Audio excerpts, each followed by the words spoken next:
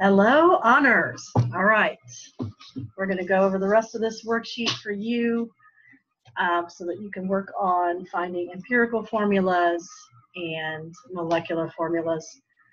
Okay, find the empirical formula of a compound containing 32 grams of bromine and 4.9 grams of magnesium. Okay, so remember the process of finding an empirical formula. First, you've got to get the numbers to moles, convert them to moles. Once you get them to moles, then you divide by the smallest mole, okay? And then it helps you find the ratios, and then you apply those ratios to the elements to show how many there are of each. Okay, so for this one, we're going to have a 32 grams of bromine, and we've got 4.9 grams of magnesium. Okay, so we're converting these first to moles, and so we'll go ahead and work on bromine first. So converting it to moles, bromine, and remember the bottom matches, so we've got grams of bromine. And so it's bromine over bromine. The mole on top is going to be a 1. And then the grams for bromine, you need your periodic chart. And so we would go ahead and look at that and go down to bromine and over to bromine. Okay, bromine is 79.90. 79.90. And so we'll go back 79.90. Okay, so we've got, oops, I just lost my thing. Okay, sorry about that. So we've got 32 grams bromine, converting it to moles, grams of bromine on the bottom. And we just looked up bromine, said it was 79.90, 1 mole on the top. So we're calculating this, and we would come up with 0.401. And now we've got the magnesium, 4.9 grams of magnesium. And we are converting that to moles also. And we've got grams of magnesium on the bottom. So if you look up magnesium on the periodic chart, it's 24.31. Okay, so we finished this one out, and we've got roughly around 0.202. Okay, and then you're dividing by the smallest mole, which is 0.202. So you figure dividing by itself, of course, it's going to equal a 1. This one, roughly, okay, is going to equal a 2, right? And so it's a 2-to-1 ratio, so we need 2 bromine for every 1 magnesium. So if we wrote magnesium and then Br2, which makes sense if you remember the oxidation number of bromine is a -1, magnesium's a +2, makes sense, right? Okay, let's go ahead and look at the next one.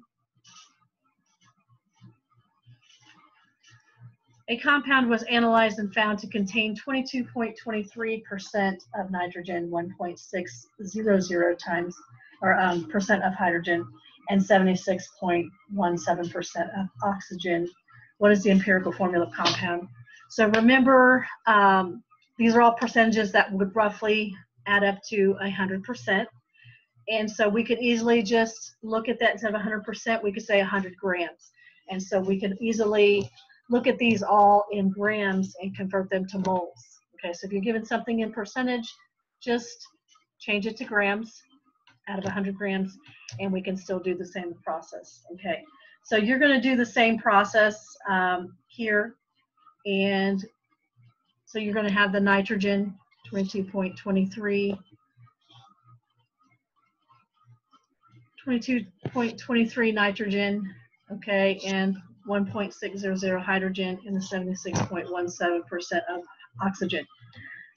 Okay, once you convert those to moles, you should have around 1.587 moles for nitrogen, okay, and you also would get around 1.587 moles for hydrogen, and then the oxygen we got 4.761 moles. Okay, so dividing by the smallest mole, we've got a 1:1, and you should have around a 3 ratio. Okay, and so let's see. Usually, this could have an H first. Nitrogen, the most electronegative is always last. So oxygen, because it isn't always a negative oxidation number, we're going to put that last. So we would put H in O, and then oxygen has a 3 on it, so HNO3. Okay, if you wrote it out of order, it's okay. As long as you have the correct numbers there, you're good. Okay. Okay, let's go ahead and look at a compound composed of hydrogen and oxygen is found to be 0.59 grams of hydrogen and 9.40 grams of oxygen. The molar mass of this compound is 34.0 grams per mole. Now, it says find the empirical and then the molecular formulas. Even if they didn't tell you that, once you see this, you know they want to go to molecular formula, okay? And so just seeing that right there, the molar mass tells you we can find the molecular formula. Okay, so first we would end up converting these to moles, obviously. So we've got our 0.59 grams of hydrogen, 9.4 grams of oxygen. Okay, so once we convert those to moles, we're going to have roughly around the same number. Okay, so 1.587, 1.587. Okay. Actually, I'm not. Never mind. I'm looking at the wrong. Yeah, that doesn't make any sense. Okay, looking at the wrong area. Sorry. Okay, so we're going to have for hydrogen, we'll come up with 0.585, and then still roughly the same though. Oxygen is 0.5875. Okay, so very, very close. They are so close because those numbers are so small. It's a 1:1 ratio. Okay, and so you could write it as OH. We know OH is hydroxide, but this is not an ion. So this is the empirical formula, but it would not be an accurate formula for something. So we could have OH or HO. Okay, once we do the molecular formula, it makes it more easier to understand what they were doing. It'll probably jog your memory about a compound we've talked about before. Okay, and so let's go ahead and so we've got our OH. Okay, it's a 1:1 ratio. So OH, empirical. Okay, we're given our molecular formula here. So we've got our 34.0 grams per mole. And we've got to divide that by the empirical formula, grams. Okay, so we know one oxygen is 16 grams. One hydrogen is 1.008 grams. So we've got our 17.008 grams. Okay, and so we're going to go ahead and divide that. And when you divide that, you're going to roughly get around, obviously, 2, right?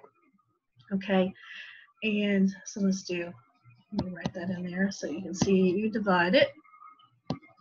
Okay, and we're going to get a 2. So we're going to add this 2 to the OH. So we multiply that by the 1:1 ratio. So the molecular formula is O2 H2. Okay, but if we reverse that, H2O2, hopefully that looks familiar. That's our hydrogen peroxide where we talked about one of those exceptions where oxygen is a -1 oxidation number. And so it's an OH empirical, H2O2 is our molecular formula. Okay, let's go ahead and move on down. Sorry, I had a little tickle in my throat.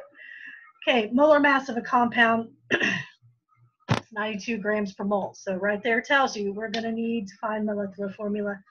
Analysis of a sample of the compound indicates that it contains 0.606 grams of nitrogen, 1.390 grams of oxygen. Find its empirical and molecular formulas.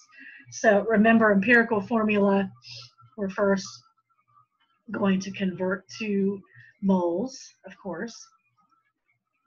Okay, so we've got our nitrogen and our oxygen. Once we convert them to moles, our nitrogen, we're going to have 0.0433, okay? And the oxygen is going to be 0.0869.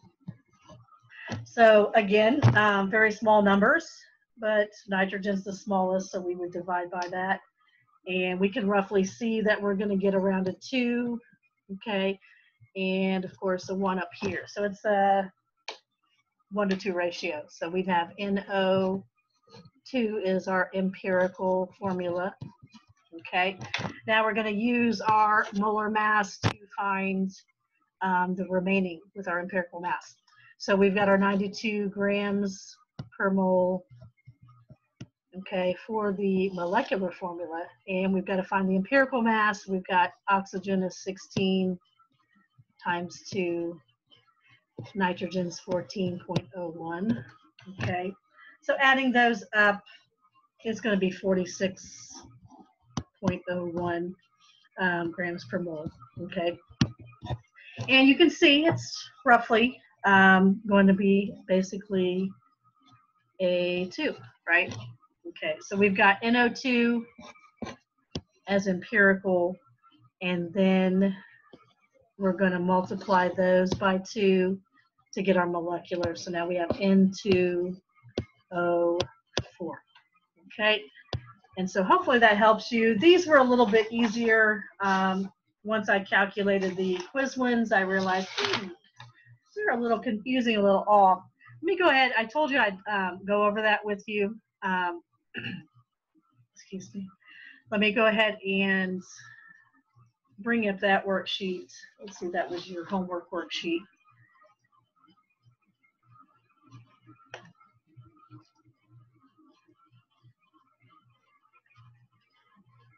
Okay, so let me go ahead and see if I can find that.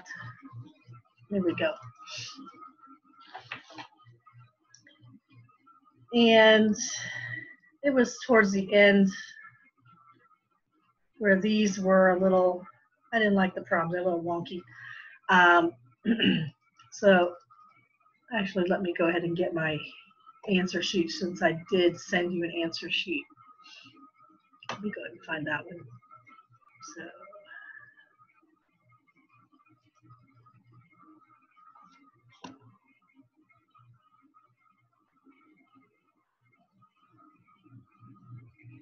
There we go.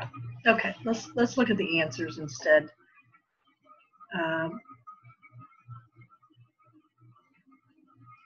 There we go, the ones I sent out to you. That way I can talk about those last few problems. Looks like 17 was not confusing. 18 was not confusing. It's when we get to the aspirin, the acetylsalicylic acid, 100 grams of aspirin. When you get to their moles, so let me go ahead and, so here we had a mole for carbon, roughly 2.249, and of course the mole for hydrogen ended up being, actually let's look at initially the mole is 4.996 for carbon, 4.444 for hydrogen, okay? And then we had 2.22 for oxygen. So dividing all three of those, we roughly came up with, this roughly came up with a 2, of course a 1. The one that caused some confusion was this carbon right here, because it's a 2.249. And if we went with those, you know, we could obviously round that down to a 2, and that would be 221, okay, which some of you did, and that's no problem, because like I said, this was not clear enough. If you remember back when Melissa Maribel, she talked about some of the numbers, like if you had a 1.5 as a number, you would double that, and then it would be a 3, okay? Or if you had a 1.33, right, you could triple that, and then that 33 would turn into a number, right? But this was 0.25, basically, 0.25. And so really, what they wanted you to do was multiply this by 4, because this is 2.25, basically. Multiplied by 4, that 2.25 turns into the next number, okay? So this would have went up to a 9. So if you multiply that one by 4, you multiply the hydrogen by 4, multiply the oxygen by 4. So you would have had a 9, 8, and a 2, okay? So either one, if this were on the test and I gave it to you and realized it was kind of like this, I would have given you credit if you had that 221. That would have been no problem. And then what is the molecular formula? So again, adding up that empirical formula, it's 180.2 over 148.154, it looks like. Okay, so you come up with that 1.216. So I'm thinking, okay, well, it's kind of close to that 0.25, but not. So here in the book, they didn't multiply by 4 to get to the next number, I guess because it's not close enough to the 0.25. But again, how would you know that, right? How would anybody know that? And so they basically kept this one at 1. So they rounded down to the 1, C9H8O2, okay? And so therefore, you would have gotten credit no matter what if you had went with the original 221, because you wouldn't have known this unless, like I said, it being at 2.249 was just not clear enough. I don't think so. Okay, but I wanted to explain that to you so you at least know if you saw problems like this that you could double or triple them or quadruple them until they all get to whole numbers. Okay, so anything that's not clear, like a 2 or a 1 or a 3, but you have that 0.25, 0.33, 0.5, you can double, triple until you get whole numbers for everything. And like I said, in this case, if you did that, you would have got it correct. If you didn't do that, you would have gotten it correct. Okay, so hopefully this helps you with these problems. I hope you all do very well. And this is your last chapter test for this year. Wow, you guys have made it. We're a little behind. Wanted to get further this year, obviously. I'm going to try to think of some fun things for you guys to do. Hopefully, maybe a little lab thing at home for next week after the test. Okay. Have a good time. Take care. Be safe. And I'll talk to you guys later.